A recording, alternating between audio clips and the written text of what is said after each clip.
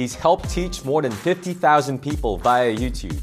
He's well-versed in subjects such as blockchain, cryptocurrency, and coding. And he's only 9 years old.